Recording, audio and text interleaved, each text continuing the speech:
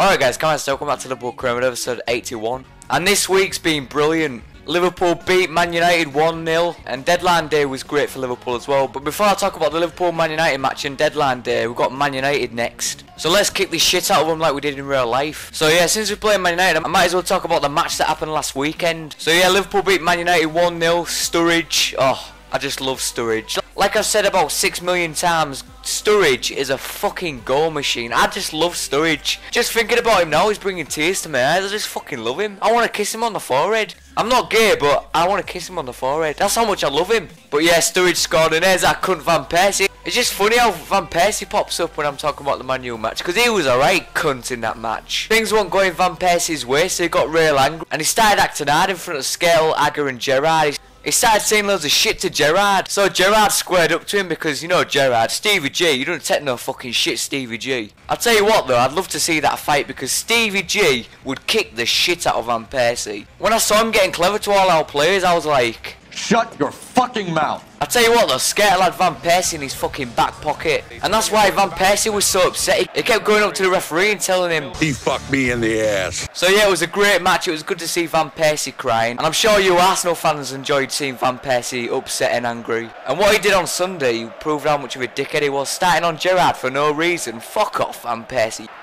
Go on, Sturridge! Yes! Daniel Sturridge. Where are the Man United fans? Where the fuck are they? Oh, what a touch that was from Sturridge. Oh, look at that. Save that. Hey, sit down, Van Persie, you grey-haired cunt. Go on, Sturridge. Shoot, Sturridge. Hey, referee! That's a penalty, that. No way, that's a penalty. Oh, and Webb must be the fucking referee. Oh, Nanny's on.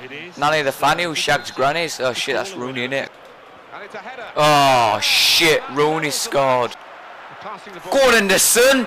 Yes, Jordan Henderson. He was brilliant against Man United last weekend. He didn't stop running on Sunday. He just ran everywhere. I tell you what, who needs Usain Bolt when you got fucking John Henderson? Nah, I'm only joking, but the amount of pace John Henderson's got is just amazing. So that's a great win again. Yeah, so back on the Liverpool Man United match. When Sturridge scored, David Moyes was so upset. It was so funny. Moyes was like, fuck my life. So yeah, it was another nightmare for David Moyes. He's never won at Anfield, and I'm not sure if he ever will win at Anfield, to be honest. Right, so deadline day. Like I said before, it went absolutely fucking mental on deadline day. I never expected it to end the way it did. I'll start with Liverpool. Liverpool signed Saka, Moses and Thiago Ilori, I think that's how you say it. And I'm very happy with those signings. Especially Saka, the brick shithouse. I love Saka already. Just a brick shithouse. Just look at his face. Just look how much of a brick shithouse he is. Just think about Liverpool's centre-back partnership now. Agger and Saka. If you're a striker, good luck getting past our defence because they'll kick the shit out of you. Saka will fucking eat you for his breakfast. So watch out, strikers. Saka's coming for you. You're all pretty much fucked. Right, so back on deadline day. Mourinho forced Lukaku to join Everton. And I was pissed off about that, and so was Lukaku, because apparently he wanted to rejoin West Brom. So Mourinho's been a bit of a prick again. He treats Mata like shit, and now he's treated Lukaku like shit. Lukaku's too good for Everton, he really is. Lukaku, that's just a great signing for Everton, that is. So yeah, I feel sorry for Lukaku, and Mourinho, you can go stick your head up a chicken's ass and piss off. Right, we've got Sunderland next. Let's kick this shit out of them. How the fuck are they fourth? So yeah, the biggest transfer of the day was... surprise, motherfucker. And yeah, it surprised me. Ozil joined Arsenal. That's a brilliant signing for Arsenal. I'm really happy for you Arsenal fans because you've been needing a world-class signing for years, and Ozil, he's one of my favourite players, and when I heard that he joined Arsenal, I was a bit gutted. One thing that's guaranteed is Giroud and Walcott will score a lot more goals with Ozil in the team. I honestly don't understand why Real Madrid sold him, to be honest. Another thing I don't understand is why Man United didn't even bid for him. According to Ozil's agent, he was waiting for Man United to bid for him, but they didn't bid. So in the end, he had to join Arsenal. What the fuck was Moyes thinking of not bidding for Ozil? Instead of going for Ozil, Man United ended up overpaying for Fellaini. All the Man United fans must have been like, fuck! So yeah, I think Man United had the worst deadline day, and Liverpool and Arsenal had the best deadline day, to be honest. Go on, Sturridge! Yes, Daniel Sturridge. Hey referee, have this, you prick. Oh, just cut the back of his fucking afro off. Look at this from Sturridge. Oh, just fucking did O'Shea. O'Shea is like one of the shittest defenders in the world. Very good defending. Fantastic. Oh shit, what the fuck happened there? What the fuck was Papa doing? He just took one of their players out. He took Suso out. Go on, Shuawi. Oh, skill. Oh, what the fuck was that? He's done a fucking Walcott there. What the fuck? Lovely skill, but oh, fucking hell. Walcott's been teaching him how to finish. Behind the ball, I think. Oh, shit. Whoa! Oh, ended a fucking draw. They didn't deserve that. So yeah, a few other things happened on deadline day. Bale fucked off to Real Madrid.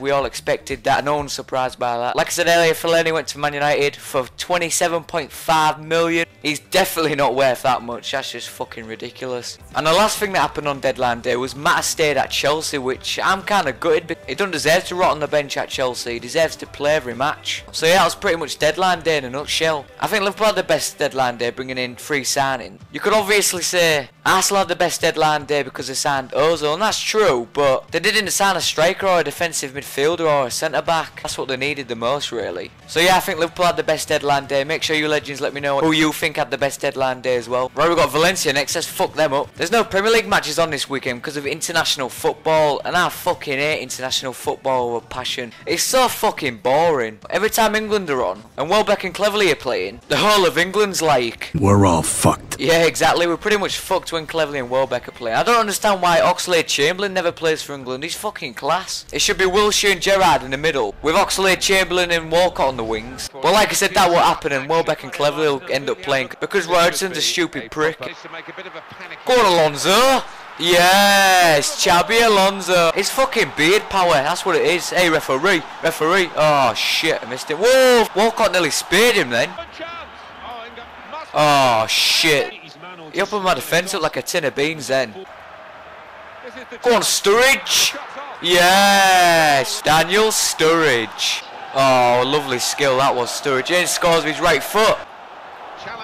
Oh, beautiful tackle. Hey, referee. This referee's been taking bribes.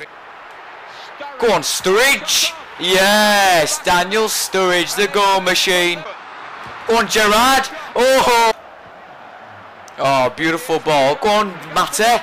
Yes, Juan Mata. We're absolutely destroying Valencia.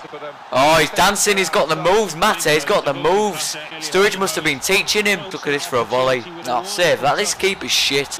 John Terry's probably a better keeper than their keeper. Yes, that's a fantastic win. Absolutely kicked the shit out of Valencia then. The FIFA 14 ratings came out yesterday. Suarez is only 86 and Sturridge is only 80. Oh, that's fucked up. I know what the fuck's going on there. How the fuck is Sturridge only 80? Suarez 86. Suarez was arguably the Premier League's best player last season. I don't know how the fuck is only 86. And Aguero's 88. So according to EA, Rooney, Aguero and Cavani are better than Suarez. EA's also dropped Gerrard's rating to 83 and Dagger's rating to 82. I don't know why they've given our players such shit ratings. And the worst part of all the FIFA 14 ratings is Tom Cleverley is 78.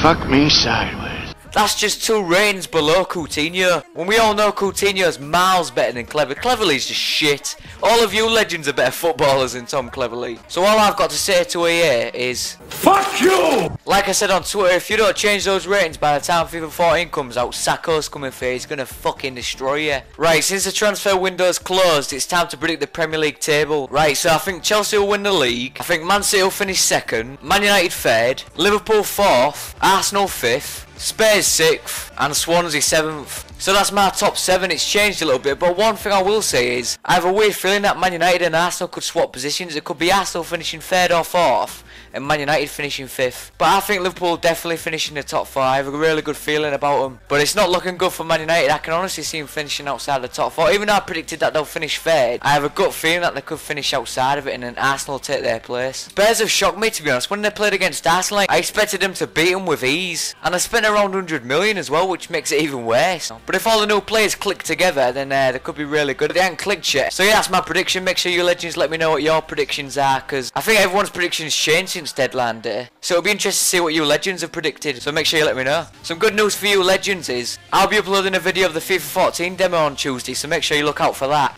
And yes, I am serious. You don't have to pinch yourself. You're not dreaming. I am seriously uploading on Tuesday. So yeah, like I said, make sure you look out for that video. Liverpool better be in the fucking demo. I better not though, because EA fucking hates Liverpool. I don't know why. I think it's because they all support Man United or whatever there. But anyways, I hope you all have a great day and see you later.